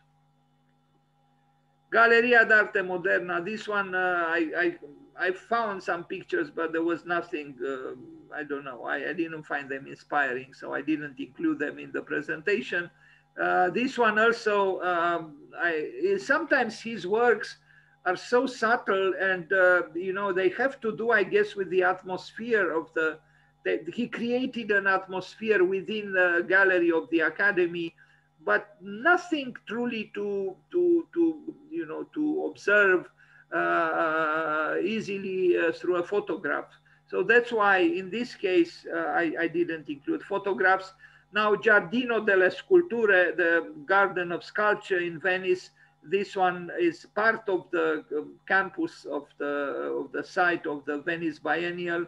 Giardini. It's not a big space, but this was fashioned by Carlo Scarpa, and it's good to know when you visit the Venice Biennial, you'll come across this, and you'll know that this was done by Carlo Scarpa.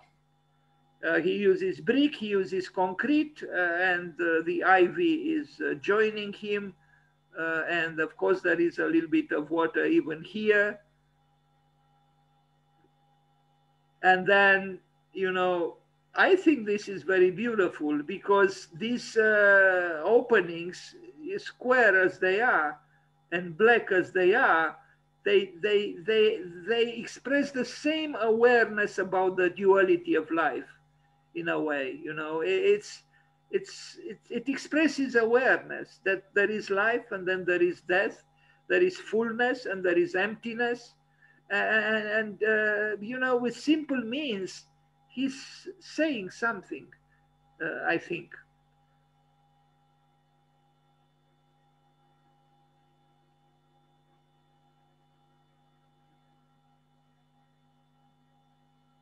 And it is impossible not to be aware of the fragility of life in a city like Venice, because Venice is in a way the miraculous triumph of an eternal fragility. It's a very fragile city, and let's hope the tourists will not sink it more than the climate change or who knows what.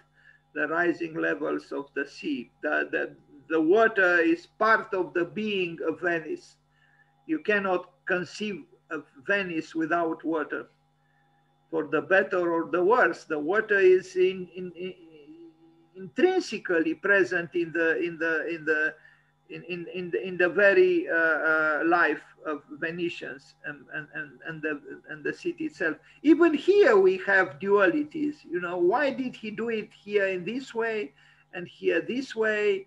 Even here we see that in between the vertical element and the horizontal one, there is green, there is vegetation. So it's all about really connecting entities that cannot mimic that they are just a whole without interstitial spaces and spaces of negotiation. Even this corner here is, these are subtle things that show that this man was thinking about everything, even in a simple context like this one, because it's not really very complex. Now, another museum where you also see the eternal obsession of the architect to bring the exterior in and to bring the interior out. And he does it in this way through these windows. And of course, the art is adding what was missing otherwise. With such artifacts, sculptures, paintings, and so on, you feel inspired to create an ambience that is concerned with beauty. Here we also see in the wall, little squares that seem to tell us something, and I try to approximate a possible meaning in what I said earlier. Look here, this window, and we are going to see other pictures of it. It's a simple architecture. It's not very, it's not a complicated architecture, but he brings sensitivity to it in his own specific way. Again, just like the Brion Cemetery, why does he do this? I think the corner of the building is the most vulnerable part of the building. That's where the elements hit the most, and the passage of time. And he seems to say, well, I anticipate this. You know, I know that time will strike the hardest exactly in the corner. So I am subversive in a way towards my own building in the corner. And I think it's a very wise and aesthetically pleasing way of showing awareness about the elements, the passage of time, and the erosions that come with them. Here also, he breaks the corner just as Frank Lloyd Wright does, but through very different means.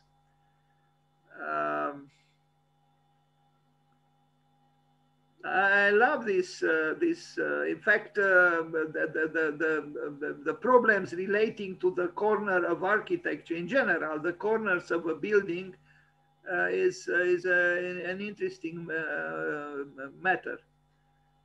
For example, at Exeter Library, Louis Kahn treated the corners also differently, but he also showed concern about the corners. I don't know if I have pictures here. I don't. Here, this one I do, and this is a very important work by him in Verona, the Castelvecchio, 1957, 1964, and also in 1973. The whole, I found this does not belong to me. I found this phrase in Castelvecchio: the whole is greater than the sum of its parts. In other words, 1 + 1 is greater than 2. It's a little bit difficult to understand unless you visit it. I didn't visit it, and I regret. But even from photographs, I can understand that a lot is going on here, especially at the entrance.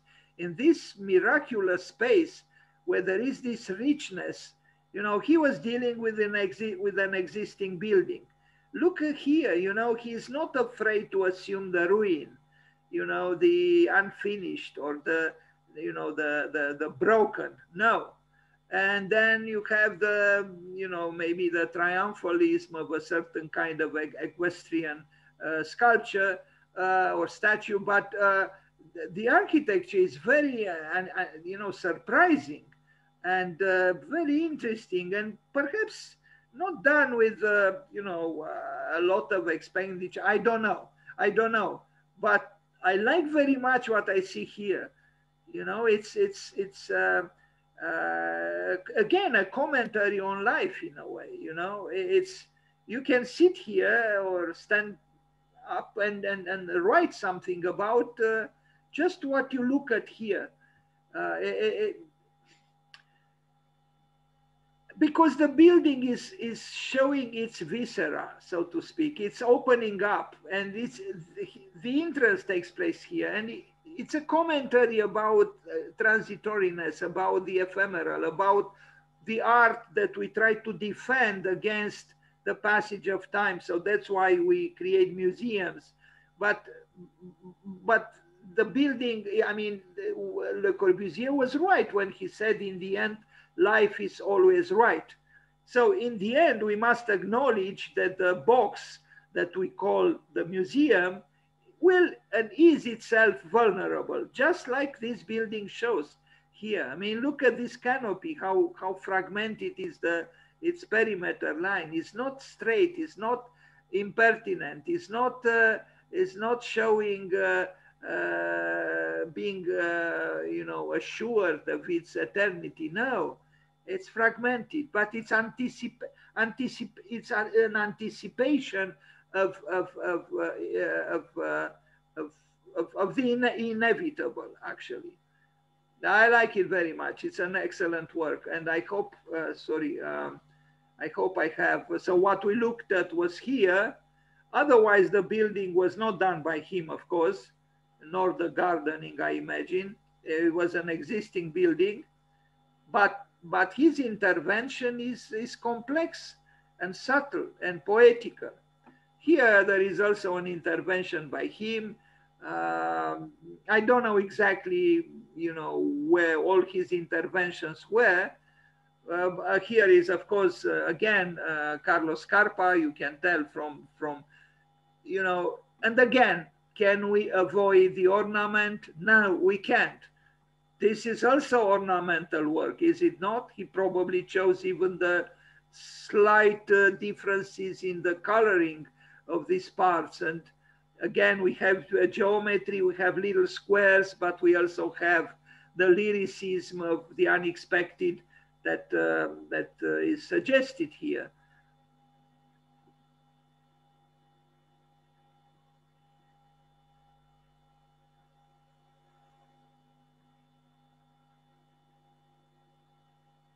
His architecture is not an arrogant one. Although I have to say, those three churches he worked on with an architect, with another architect, surprised me with, I see more gentleness and subtlety here than in the works he did for what is called the sacred.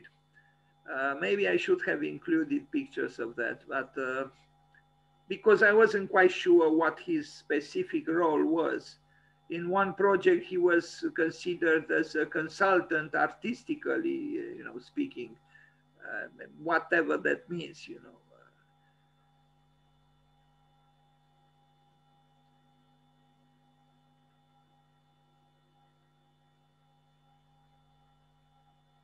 There is an incredible richness here, you know. It's at the entrance, that part of the building that we looked at first.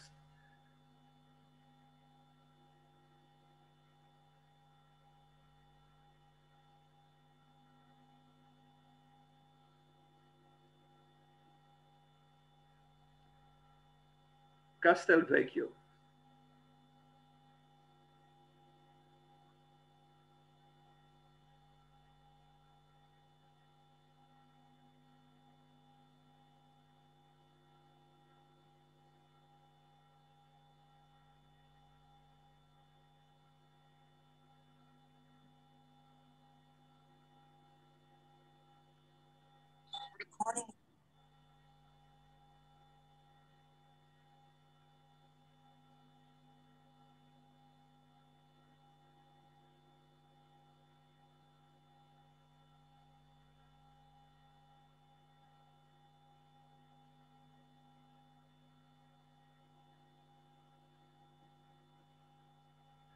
His interior design is very unassuming. You know, he understood here that the role of these rooms is to display art as good as well as possible. And so, you know, he's discreet. He's not trying to, he has his drama at the beginning, I mean, at the entrance in the building as we saw, but the rooms themselves, I didn't visit this, but I imagine it's a very pleasant experience where the artworks are in the foreground and the room is just supporting them and nothing else. And look at the beauty of this picture. You know, it's poetry. You know, it's delicate. It's subtle. It's even these two lights there. You know, you could say it's not a big deal. Well, it's done with a certain sensitivity. Now, the Padiglione de Venezuela is the pavilion of Venezuela, which he built in 1954, 1956. And we see again his preoccupation with breaking the box through windows, which are done in a certain way. And these windows are also not banal at all. Venezuela, they were wise to commission Carlo Scarpa to build a pavilion.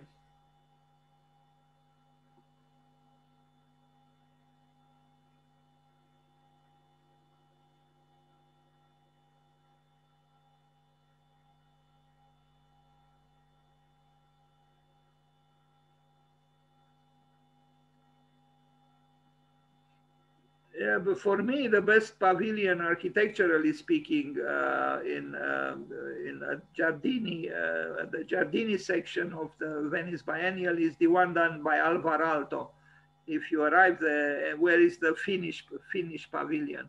Very, very nice. Another great architect, of course, one of the best.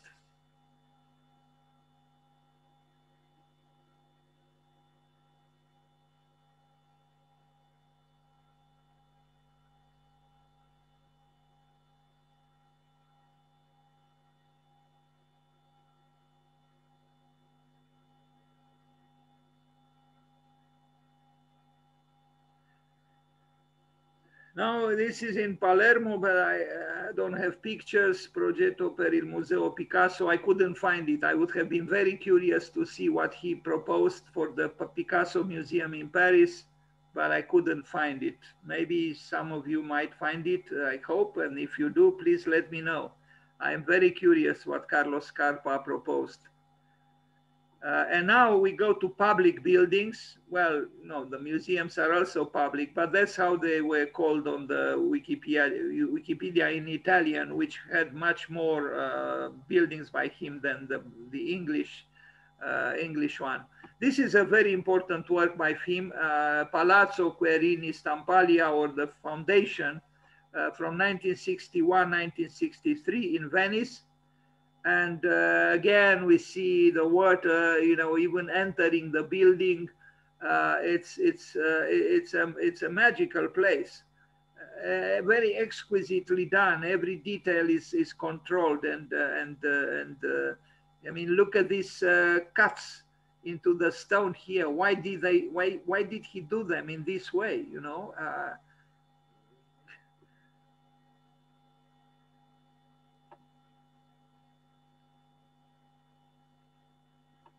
Extremely aware of what is outside. It's about connecting. And even here, look at this handrail. It could have been continuous. No, it's not. This part, which is at an angle, connects with the horizontal one through this intermediate third element. The same here. There is always a negotiation between two entities when they are to come together, always. Like here too. It's magnificent, no? I mean, it's a creation. Who would pay so much attention to something like this? Even here you have two-ness and oneness, and it's musical.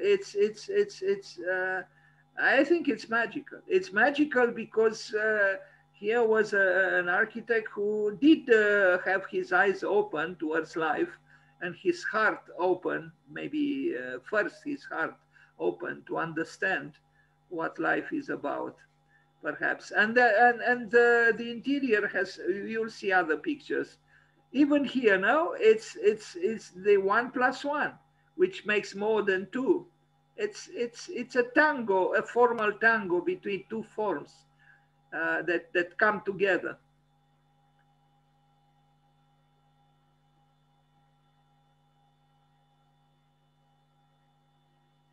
And water is not seen as an adversary, but as a friend, is received with affection. And look at this. I mean, there is spirit here, Why did he do this? Why did he do this? It's a straight line, a break, a rift, which becomes ornamental. But it's I don't know, it's inspiring. I like it very much. And look at this part here, another symphonic work, a part of the building. And you see it here again. Again, here we see two walls that are fragmented, eroded through geometry, but eroded, and then meeting at the corner. But then you also have an opening, open, enclosed, open again.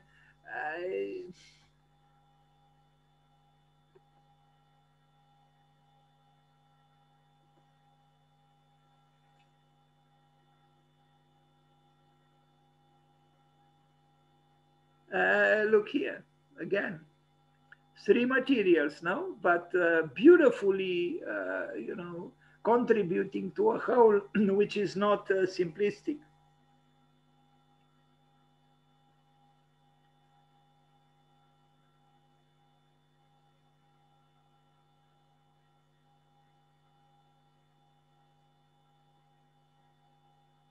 He brings architecture into the landscape, into the garden, but somehow he's also able to embrace, to receive the garden within his architecture and through what it means.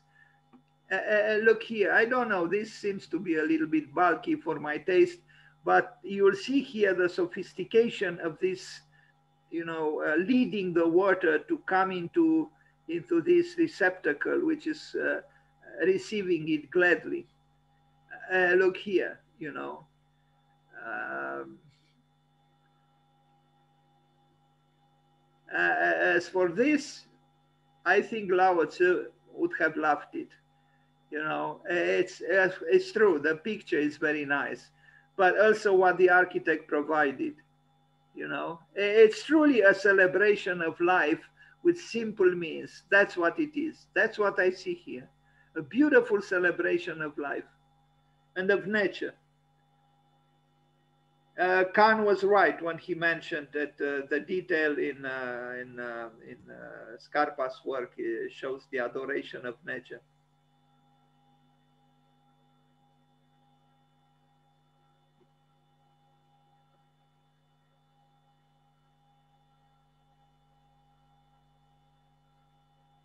And here, it's one wall and then the other wall, and they distance themselves a little bit. One goes in one direction, the other one in the other direction. They actually distance themselves in order to allow for the water to emerge from here. A very little piece of water, so to speak. It's a beautiful gesture of allowing water to be affectionately received and acknowledged. Very, very nice. And now some plans finally, since we are talking here about architecture. Well, they're abstract, they are cold, they are gray, but you see, here is the garden, here is the building, here are those steps that we looked at, here is the water going through, this is the bridge that we looked at. And it's a beautiful bridge, and yes, it is in Venice. Where else could it be? Great work by Scarpa.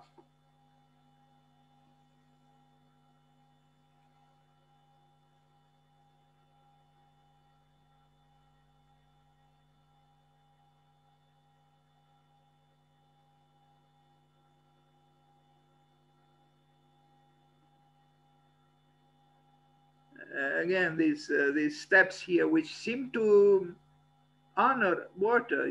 They are an homage from the architect and from the users of that space towards water. Water is welcomed inside the building. And now this is a picture, and I think this part of my presentation ends here with this particular building. We saw this from a different angle. And now Banca Popolare Verona, he built a bank as well. In fact, he built two. And here he tried to bring architecture with a capital A to a prosaic function. But the prosaic function had the money to pay for the sophistications we look at here. What can we say? Too bad it is a bank. That's what I would like to say.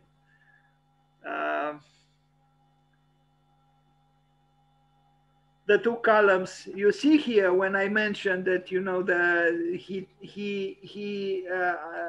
uses a certain part of a certain kind of the ceiling to receive the columns, and also of the flooring.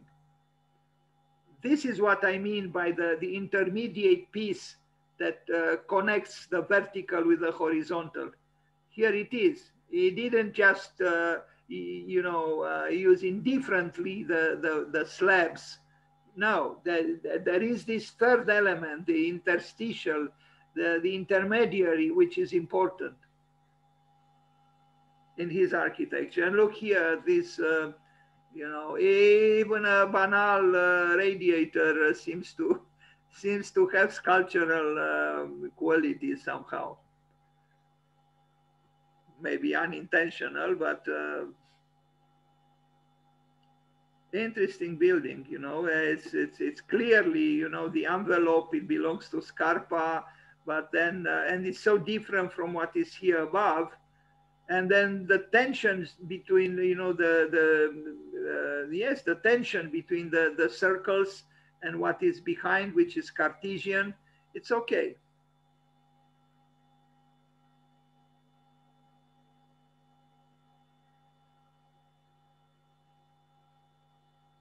We know this by now. This is Scarpa, of course.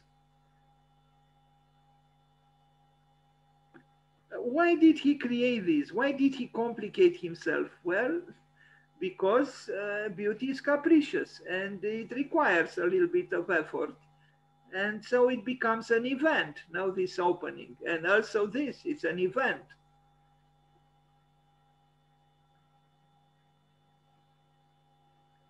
La sede centrale della Banca Popolare di Verona, the popular bank or the public bank, or I don't know.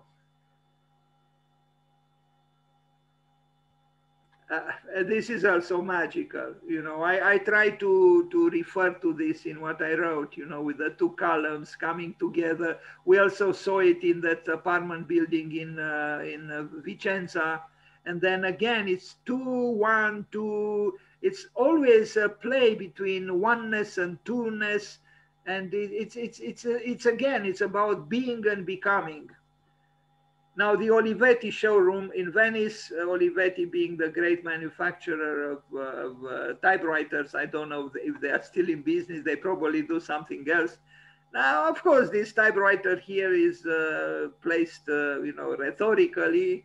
I would have liked this room to be without it, with all due respect to the typewriters. But what can you do? They were the clients, right? So, Olivetti in Venice with the with the typewriters. That's what they were doing. And here it is a picture without the typewriter. Maybe they sold it. Venice. We see San Marco, right?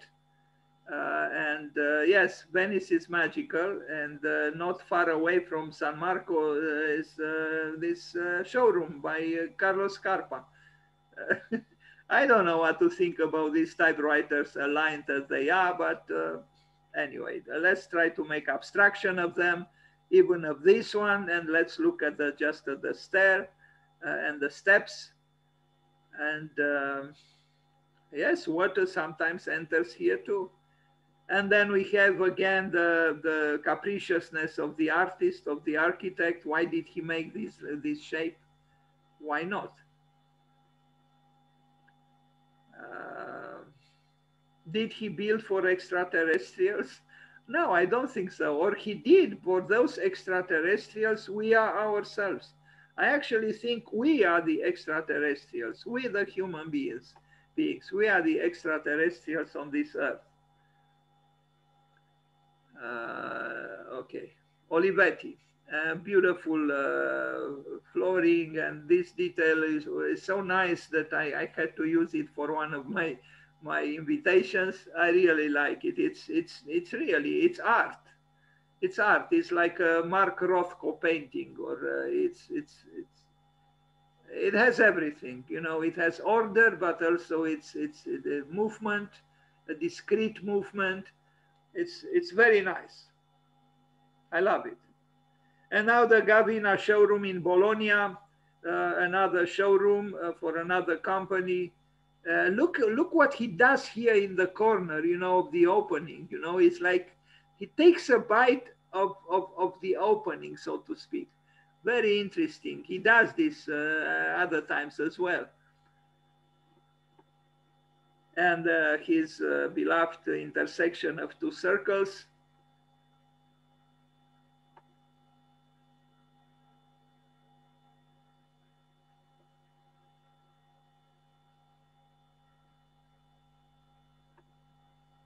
I think we are approaching the very end of this presentation. And again, look at this.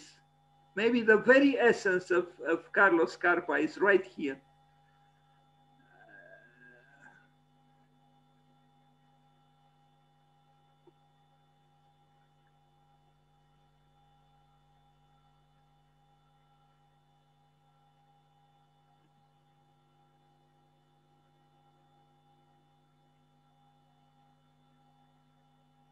He was an artist, obviously. Thank you. And happy birthday, Carlo Scarpa.